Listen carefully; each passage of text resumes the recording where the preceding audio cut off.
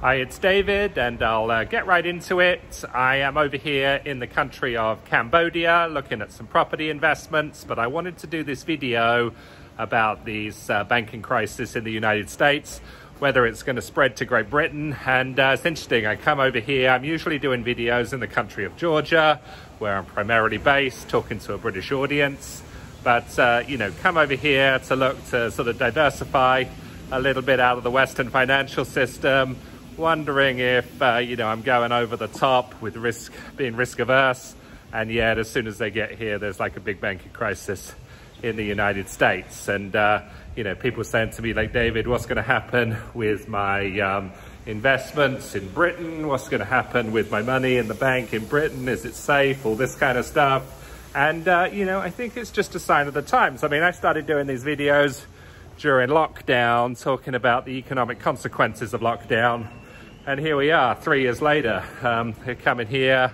We're getting a lot of problems with runs on the bank. The Federal Reserve has come out and said they're going to backstop the system. It was just deposits under $250,000. Now it's deposits up to any amount that you have. It's Silicon Valley Bank, but there's been other banks that have been going down around Silicon Valley. There was Silvergate last Wednesday. There's also been First Republic Bank out of San Francisco. And then there was another bank in New York. I think it's called Stargate or something like that. So a lot of problems happening in the US. In Britain, Jeremy Hunt came out and said that, the SVB depositors in Britain or Britain-based will be bailed out by British taxpayers. So you have a situation where poor performance or poor management by an American bank costs British taxpayers. What do you think about that? Do you think that's fair? There's a lot of other things sort of happening in the media to distract people, I think, from this series of unfolding events in the financial system. There's been all this Gary Lineker stuff. It's just a bunch of nonsense, and more transgender nonsense. And so for you, as an individual watching this video, you're going to be asking, it's great, David, but how does this help me? What do I need to do? And, I don't want to give anyone financial advice, but I can talk about common sense. And, common sense is really about diversifying in terms of assets. Looking at the inflation rate. Do you want to be having money or your wealth in cash where it can be inflated away? Do you want to have your wealth in assets that you hold, that you control?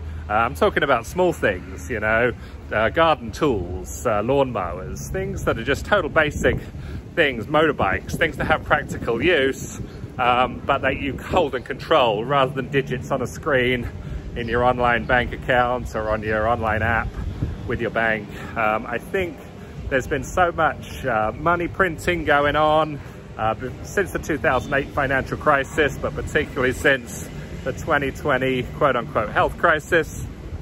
And just going to walk outside this complex here, that people need to understand what's going on. I mean, I have a degree in economics. I got a pretty good idea what's happening in the financial system. I remember well the 2008 financial collapse, and I think that those lessons from that time are repeating themselves now, and everyone needs to get focused on it, and they need to look and learn those lessons. Why do you want to have a situation where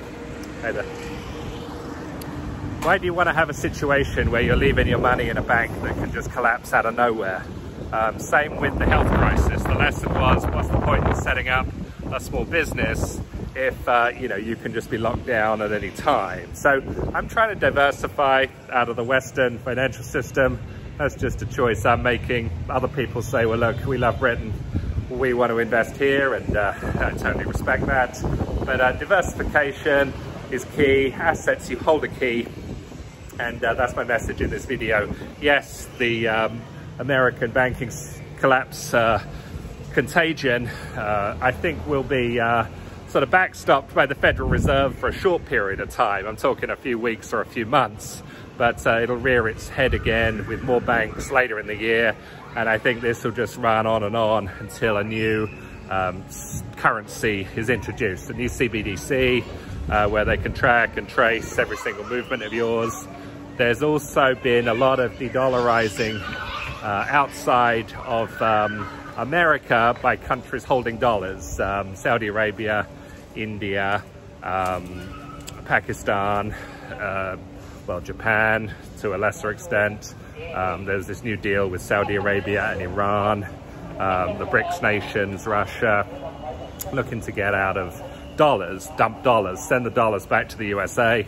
It's going to be more inflation there, and currencies or countries tied closely to America like Great Britain are going to be very adversely affected. So I think that you as an individual need to be very, very concerned about this. This needs to be the most important thing you focus on in terms of making sure your money is protected, your wealth is protected, and not assuming that these problems that you're seeing in the US that aren't really being covered particularly heavily in the news are very, very serious, and you know, need to be closely investigated and researched and focused by you, and to protect your wealth and your assets.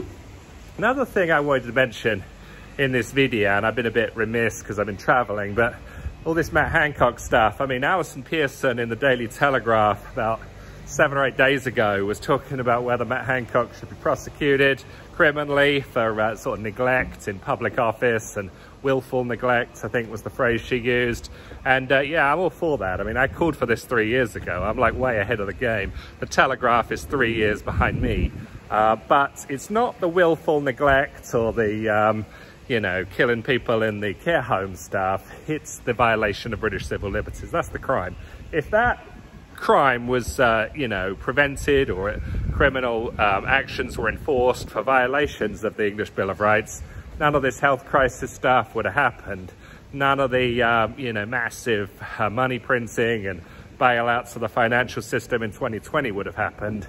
And, you know, none of the problems we're seeing now would be occurring. I mean, actually, the financial system would have collapsed, but the collapse being prevented is just going to lead to a worse financial crisis later on. And, you know, we have to have real money. We have to have a financial system with integrity, where money means money, where labor equals labor, where trade for goods is fair. It's not that one group of people can print money to buy the labor of goods produced by other people for nothing, for no contribution themselves.